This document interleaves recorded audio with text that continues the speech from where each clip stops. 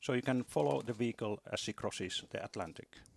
Basically, what's going to happen is this. Following liftoff, the powered phase of the Soyuz's first 3 stages will last about 9 minutes. Then the upper composite, which is called the Fregat upper stage, with Gaia aboard, will be separated, and the 3 lower stages fall back into the ocean, the Atlantic Ocean.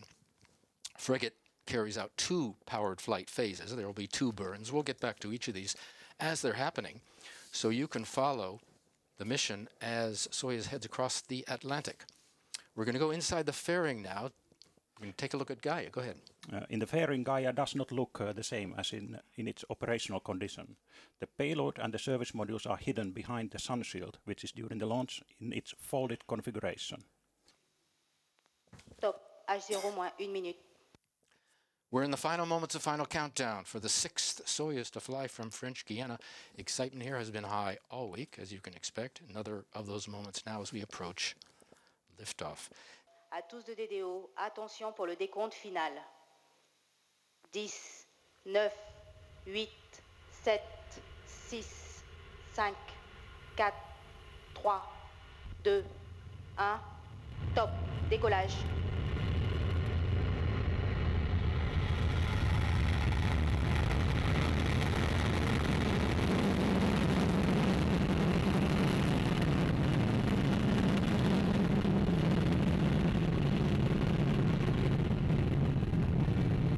Tous les paramètres sont normaux.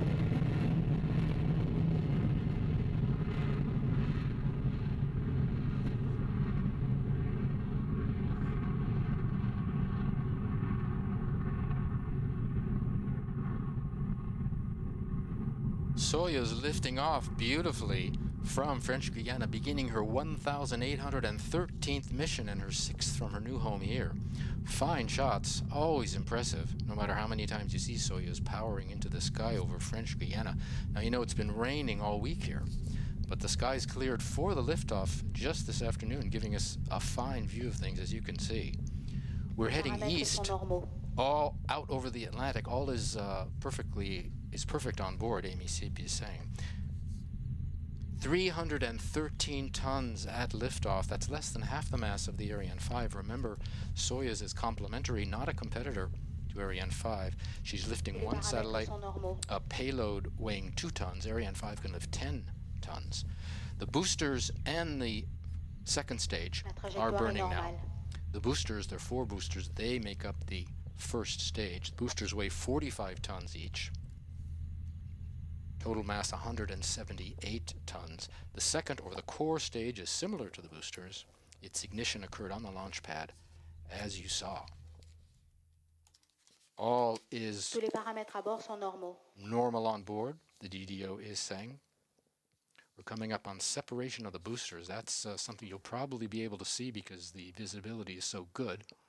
And you'll hear Amy Sip call out, that looks like the separation. See the 4 boosters, the 4 points of light falling away from the main point of light, which continues to burn, which is the second stage.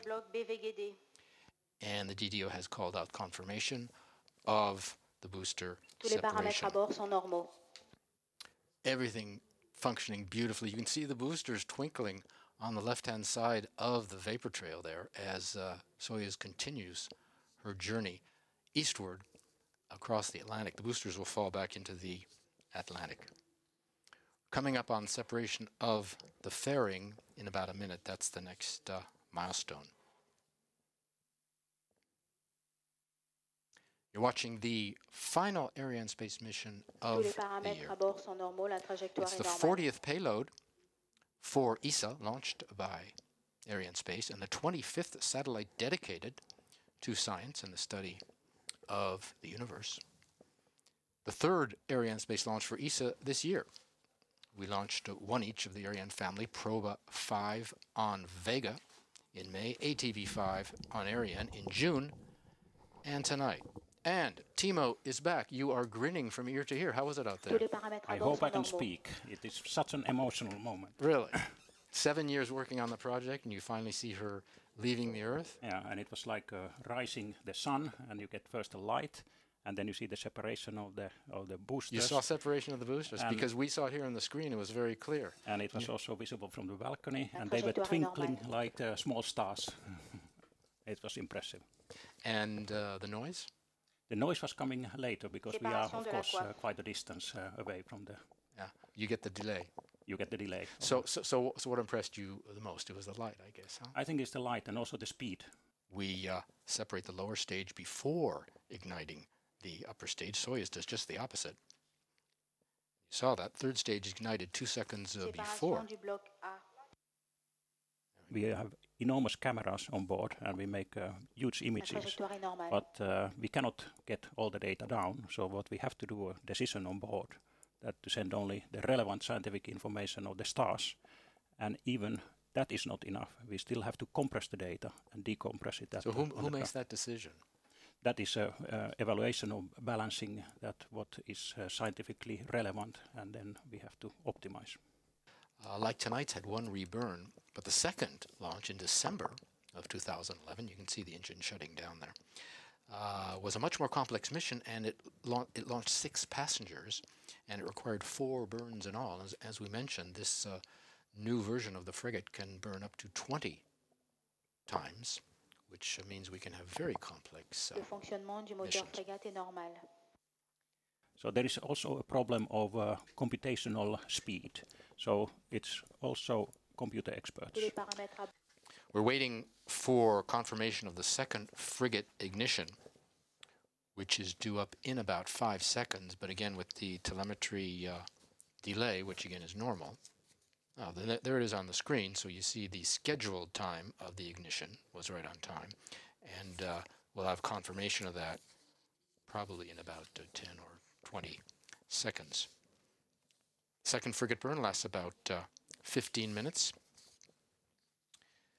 It is an orbit which is around the L2 because the advantage of L2 is that it's gravitationally very stable, so you can keep the spacecraft easily around with little consumption of fuel. But if you would be exactly on the spot, you would be always in the shadow of the Earth, and that would not have any energy. We're coming up on the end of the second Fregat burn. There you see she's shutting down right on time, due at 36 minutes and 59 seconds. During, the vehicle is now at 873 kilometers altitude, roughly. I don't know if the figure, have I got the same figure? Well, that again, with the telemetry delay, you see it on the left, roughly. The point I want to make is you see how high she's climbed in the last 15 minutes, and you can see it on the screen, on the upper screen. You see she's just going practically vertically. At the beginning of the burn, she was at 173 kilometers. So she's gone 700 kilometers in such a short time. That's the purpose of these burns, as you mentioned. With 20 seconds to go, again, this is one of those moments of high concentration for everyone here. I won't ask you what you're feeling, because I can imagine what you're feeling. At ESOC and elsewhere, today represents years of work for some of the people here. So the mood, very focused here in Jupiter. Tous les paramètres à bord sont normaux. Although most of the people have gone through this before, it's still an intense time. We're waiting for the confirmation to come in on Gaia separation. The confirmations have been coming in. Séparation du satellite Gaia. There you are, with about a 10-second delay, and that's more or less what we had. There's the good news. Soyuz has successfully separated her passenger Gaia. So what are you feeling right now? Do you mind my asking? It is a nice feeling. It has all gone very fine so far, so I'm happy of this one. So from the tense minutes just moments ago, you can see the change here in Jupiter. You heard the applause, very buoyant all across the Space Center as Gaia is pushed away from the mothership, beginning her life. All across the Space Center and at all the points and posts where people are working or following the launcher, like at ESOC, as we mentioned, but there are many, many other places. Gentlemen, distinguished guests, it is always a special feeling for Arianespace to hear the Range Operations Director announce spacecraft separation. Tous les paramètres à bord sont Today, this feeling is intensified by the nature of the payload that the Soyuz has just delivered to orbit. Indeed, Gaia will take a census of about 1 billion stars with an extraordinary precision that exceeds not only the dreams of ancient astronomers, but also goes beyond the performance of its predecessor, Hipparcos, launched by Ariane 4 almost 25 years ago. Make no mistake, we are at the dawn of revolutionizing our understanding of the history of the Milky Way. Today's launch is the 6th Soyuz launch in French Guiana. It is the latest in an unbroken series of flawless commercial and institutional missions for various applications, ranging from navigation to Earth observation, from telecommunication to space science. These accomplishments clearly show that the Soyuz is a living legend and the most versatile launch vehicle in the world. Today's launch is also the 5th Soyuz launch from the CSG dedicated to space science for ESA and CNES. I would like to praise the Russian Federal Space Agency, Roscosmos, today represented by Mr. Rylov, Deputy Head of Roscosmos, for its support to Arianespace in its primary mission, which is to give to our institutions the access they require for developing applications useful to us down on Earth. Congratulations also to our prime contractor, TSSKB Progress, who provides the 3-stage vehicle and the fairing, and to NPO Lavochkin, designer and manufacturer of the Fregat upper stage. You all form part of a dream team, which is the heart of the successful partnership between Russia and Europe, which began more than 17 years ago with StarSem. Of course, I am grateful to ESA for entrusting Arianespace yet again with one of its critical missions. Gaia is the 40th payload launched by Arianespace for ESA, and the 25th dedicated to space science. The ties between Arianespace and ESA are now even stronger thanks to the full availability of our entire launch vehicle family. In 2013, Arianespace launched for ESA 3 payloads, one on each member of the launch vehicle family. Probave in May with Vega, ATV Albert Einstein in June with Ariane 5, and now Gaia with Soyuz. Next year promises even more scientific excitement with the last ATV, several Soyuz missions managed by ESA on behalf of the European Commission, namely Galileo and Copernicus, and I can disclose today that we will begin with Copernicus, in addition to IXV on Vega. So again, many thanks to ESA, to all its member states who funded the Gaia program, to its Director General Jean-Jacques Dordain, who follow us live from Paris this morning, and for sure to Mr. Alvaro Jimenez, Director of the Science and Robotic Exploration, who honors us with his presence today. Thank you. Now you know Gaia has separated and we have acquired direct contact with the spacecraft, so you have put now Gaia in our hands. So this is the beginning of the science mission, and this is the beginning of a lot of work to come in the coming days and in coming months, where we are going to harvest the big amount of data that Gaia will provide to all of us.